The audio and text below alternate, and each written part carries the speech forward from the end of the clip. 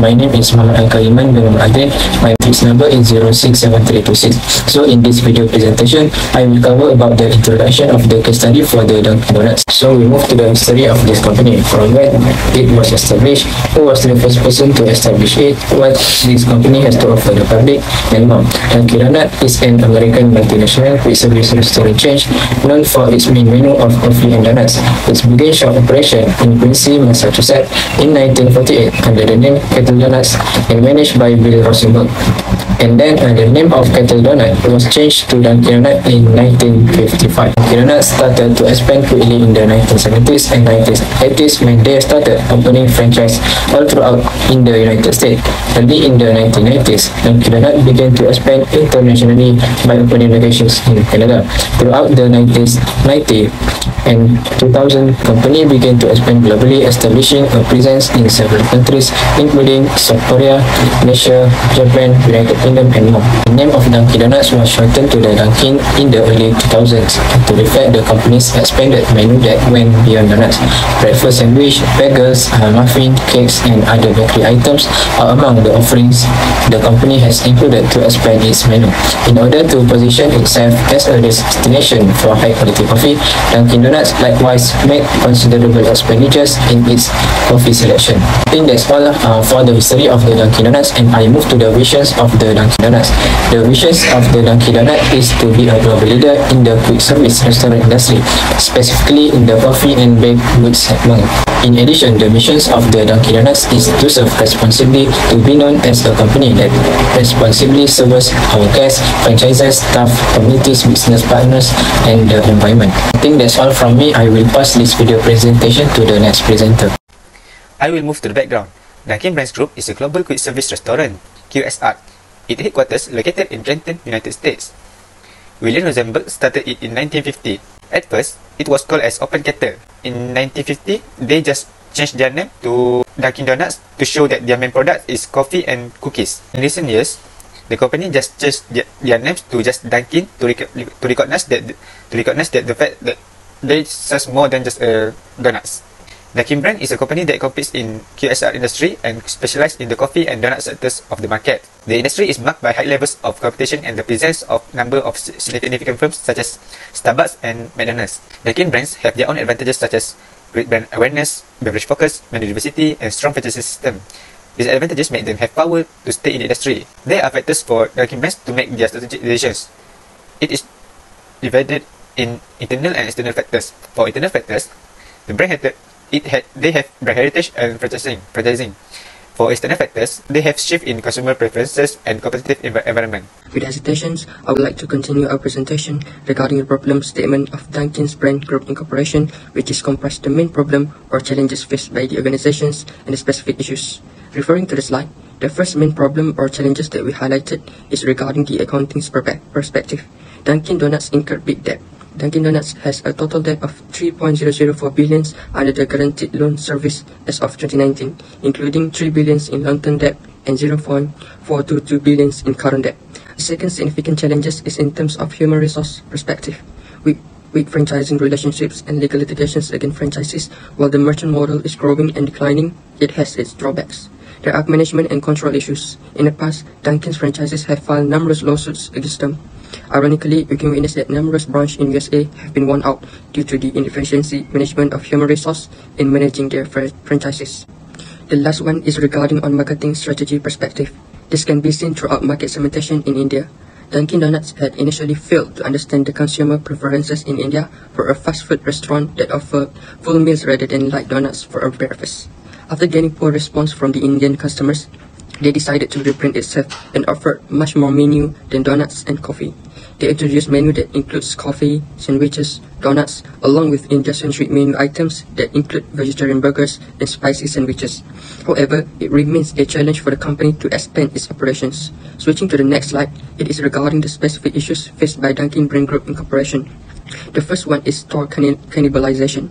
Store cannibalization occurs when many stores of the same brand are positioned too close to each other, negatively impacting sales and profitability.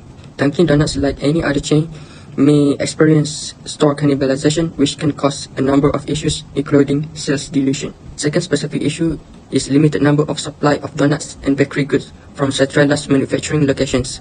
Due to centralized manufacturing locations, Dunkin Donuts has the difficulty of limited supply of donuts and bakery goods.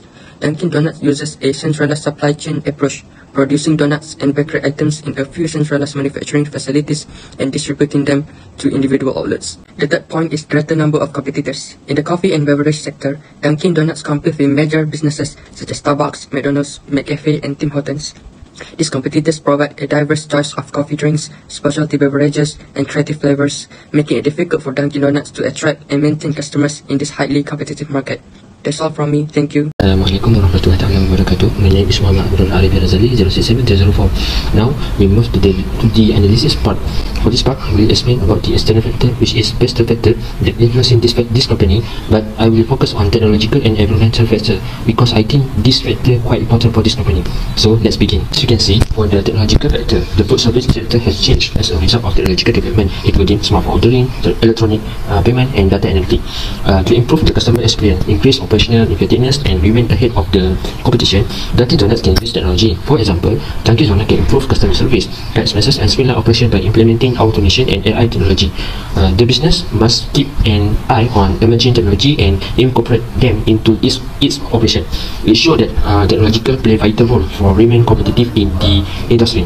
The company must utilize the benefit of the technology for improve and keep moving forward for the future. Furthermore, environmental is one of the important key for this company. Why? Nowadays, stakeholders did not evaluate the performance of the company by looking the financial data, but the stakeholder also care about non-financial data, which refer to the environmental and sustainability of the company. Related to this company, they practice a recycling system in their daily operation. For instance, Baskin-Robbins and Dunkin Donuts, which located at United States, they use the nickname waffle cone paper wrapper and Baskin-Robbins paper bag that are made from recycled material and compostable. It shows that this company concerned about the environmental issue for satisfy customer expectation and legal requirement. I think that's all from me. Next, I will pass to the next presenter to explain more. Thank you. Assalamualaikum warahmatullahi wabarakatuh. My name is Azib Safiuddin bin Muhammad Sulaiman and my matrix number is 067307. Now I will continue to my part, which is SWOT analysis. First, we will go with S. Dunkin Donuts company success is driven by its strong brand recognition, convenience store locations, franchise model, strong coffee heritage, and effective marketing and promotions. The brand is associated with quality, convenience, and a wide range of delicious products, making it easily accessible to customers in urban areas, suburban neighborhoods, and along major highways. Dunkin Donuts company franchise model has enabled the company to rapidly expand its presence, while its expertise in coffee preparation and effective marketing strategies have helped maintain brand visibility and drive customer engagement. Second, we will go with W. Weaknesses of Dunkin Donuts company. Dunkin Donuts company faces several challenges, including intense competition in the crowded market, health and dietary concerns, regional concentration, franchisee management, and dependence on coffee sales. Competition from other coffee chains, independent cafes, and quick service restaurants can make it difficult for Dunkin Donuts company to differentiate itself and maintain its customer base. Additionally, the brand's association with sugary baked goods and calorie-dense products may limit its appeal to health-conscious consumers. The regional concentration of Dunkin Donuts company presence may also restrict growth opportunities. Managing franchise locations and ensuring consistent quality and adherence to brand standards can be a complex task. Finally, the brand's dependence on coffee sales makes it vulnerable to fluctuations in coffee prices, supply chain disruptions, or changes in consumer coffee consumption habits. Now, we will go with O. Opportunities of Dunkin Donuts company. Dunkin Donuts can explore several strategies to address its challenges and drive growth. Expanding the menu to include healthy options, plant-based alternatives, and specific dietary needs can attract a broader customer base. Additionally, expanding into new international markets can increase brand recognition globally and capture new customer segments. By integrating technology, offering seamless digital experiences, and gathering valuable customer data, Dunkin Donuts company can enhance customer convenience and engagement. Establishing strategic partnerships with convenience store chains can expand the brand's reach and visibility. Finally, implementing sustainability initiatives such as using eco-friendly packaging, promoting recycling programs, and sourcing sustainable ingredients can enhance the brand's reputation and appeal to environmentally conscious consumers. Lastly, we will go with T. T is threats. Threats of Dunkin Donuts company. Dunkin Donuts company may face threats due to shifting consumer preferences towards healthier options, rising input costs that may negatively impact its financial performance, adverse economic conditions that can decrease sales and lower customer footfall, regulatory and legal challenges that may require adjustments to operations and supply chain management, and intense competition from both national and local chains, as well as independent coffee shops and cafes. To remain competitive, Dunkin Donuts company must adapt its menu to cater to evolving consumer demands and sustain and grow market share in the face of intense competition. That's all from me, and now I will pass to the next presenter. Thank you. My name is Muhammad Haikal Fikri, Bersian 067332. Here I will discuss about a few alternative strategies for the case study of Dunkin Brand Group Inc. The first one is related diversification. The other feasibility of related diversification, that is good market analysis and strong financial resources. This strategy can be feasible if the size, growth potential, competition and customer demand in your market was good and can give the strategy that will be executed. The second one is strong financial resources. The related diversification also feasible if the company has sufficient financial resources to run the strategy, that is by adding the new but related products. There are two potential benefits for the related diversification, that is risk mitigation and revenue and profit growth. By diversifying into related business, it spreads the risk across multiple segments and provides a buffer against the impact of changing consumer trend. Second is revenue and profit growth. By entering a new market or product categories, Dunkin Brand Group Inc. can tap into additional sources of revenue and help reduce reliance on a single product or market. However, there are two potential risks, that is brand dilution and operational complexity. If the new venture do not align well with the existing brand equity and customer expectation, it could lead to confusion or dissatisfaction among consumers. Second is operational complexity. Dunkin will need to ensure that they have the necessary resources, capabilities and operational efficiencies to handle the complexity associated with the multiple business lines. Second alternative is backward integration. The other feasibility of backward integration, the first one is good supply chain control. The success of the strategy depends on how the company assesses the potential benefit of backward integration in terms of supply chain control, quality assurance and cost saving. Second is strong financial resources. The success of the strategy depends on management or allocation of financial resources by prioritize the possibility of the market that will bring great success to the company. There are two potential benefits, that supply chain control. By integrating with supply or taking ownership of certain supply chain activities, the company can reduce reliance on external parties and mitigate risk to supply disruption. Second, cost saving and improve margins. Directly source raw material or ingredients such as coffee beans or bakery ingredients can eliminate intermediaries and associated markups. There are two potential risks related to the backward integration, that is a relationship with the suppliers. If Dunkin integrates backward into the supply chain, it could impact relationship with suppliers who may become competitors or lose business. Second is lack or expertise. Entering new areas of the supply chain through backward integration may require expertise and knowledge that Dunkin currently lacks. Last strategy is product development. The other feasibility of product development, that is good market demand.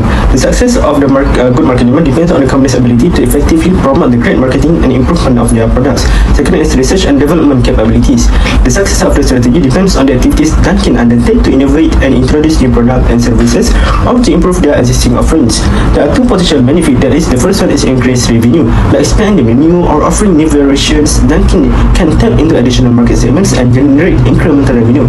Second benefit is enhanced customer satisfaction. By implementing this strategy, it can satisfy the customer's preferences by produce or introduce the product that fulfills their preference based on their geography and cultural behavior.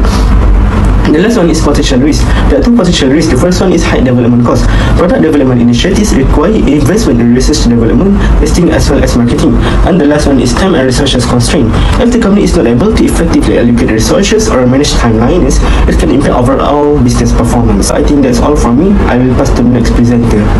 Thank you, Mr. Fikri. Assalamualaikum. My name is Wan Ahmad bin Wan Ahmad Rezeki. My mobile number is 06741, and I will be continuing with recommendations. Based on the four alternatives that have been picked for Dunkin Donuts, the most suitable strategy alternative based on the analysis conducted is product development. It involves creating new products or modifying existing ones to meet the evolving needs and preferences of customers. By focusing on product development, Dunkin Donuts can introduce new flavors, variations, or healthy options to attract a broader customer base and maintain their competitive edge in the market. First reason is evolving consumer preferences. Food and beverage industry are constantly changing and customers are seeking more options. Creating a product development strategy, Dunkin Donuts can introduce new menu items for these changing preferences. Donuts can remain relevant and get a wider customer base. The second reason is expanding revenue streams. It provides opportunities for Dunkin Donuts to maximize their revenue potential. The introduction of the new menu items and expanding their product range, they can generate additional sales from existing customers. They can also attract new customers and tap into new market segments. These expansions of revenue streams contributes to the company's growth and financial success. The third reason is brand innovation and relevance. It showcases itself as an innovative and customer-focused brand that complement to meeting customer needs and staying ahead of market trends, in which enhances customer perception of the brand. The last reason is enhanced customer loyalty. It strengthens customer loyalty by providing customers with new and satisfying experience. Customers are more likely to return and explore the new offerings, leading to increased customer loyalty and repeat business. It can build strong relationships with their customer base. That's all from me. Thank you. conclusion, the assignment highlights the key findings, potential impact, and alternative strategies to overcome the problem faced by the company in the food and beverage industry.